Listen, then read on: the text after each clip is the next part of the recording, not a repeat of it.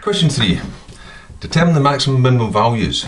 Notice it doesn't say here determine the maximum and minimum turning points or stationary points, because what you have here is you have this function, which is obvious, it's a positive cubic one, it looks like this, but there's a restricted domain.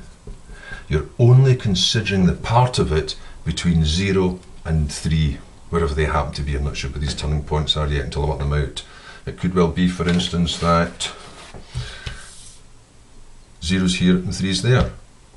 So when it says what's the maximum and minimum values, then what you have to consider is maximum and minimum values should occur at the boundaries. If you had a curve that was constantly increasing and you close the window on it, the minimum and the maximum should happen at the boundaries, or maybe it's the other way around. The only time that wouldn't happen would be if it took a turn in between. So strictly speaking, all you've got to do with this question is identify any turning points where it could exceed the boundaries, and then just compare all your answers. So you don't need to do a nature table, not for this one. Well, strictly speaking, I can't vouch for how the SQA would mark it, but strictly speaking, mathematically, the nature of the turning points is unimportant if you're just wanting maximum minimum values. So it's just a case of, first of all, find out where they happen. So, differentiate it. 3x squared minus 4x minus 4. If there are any stationary points, that means that f dashed x would equal 0 then. That means that 3x squared minus 4x minus 4 should equal 0. So we'll have to find them, and let's hope they're nice ones. Let's hope it factorises again. So that'll be 3x and x, that'll be 2 and 2, wouldn't it? That'll give you a 6. So negative goes to the bigger, and that must be then a plus.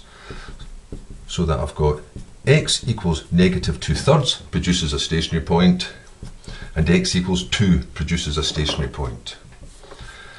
And what I'm saying here is, I don't think I need to make up a nature table to decide whether they are maximum or minimum turning points. All I need to do is find out their values. Well, you know it anyway, you know what it's going to look like, because it's a standard cubic one, so it's going to have a maximum at negative 2/3. I'll put a graph down here. You're going to have a maximum at negative 2/3, whatever it comes to, and a minimum at 2. I'm not sure how it cuts yet, but let's just say it did that. You're going from 0 to 3, which means that this turning point is irrelevant, because you're only wanting the maximum and minimum values in this window, which means that they would either occur at the boundary or any turning point in between. So x equals negative 2/3 won't affect my answers. I want the maximum values between 0 and 3, same for the minimum values. Since x equals negative 2/3 is less than 0, that means you only need to consider x equals 0, x equals 2, and x equals 3.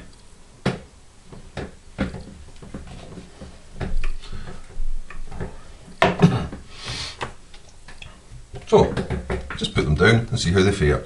X equals 0 means f of 0 is going to be, surely I can just put down 6 without having to put all that big row of zeros down.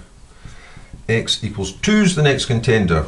In you come, and that's going to be 2 cubed minus 2 times 2 squared minus 4 times 2 plus 6, and they're going to knock themselves out, put it down anyway. That's 8 minus another 8 plus 6. So that comes in at, what have we got, negative 2.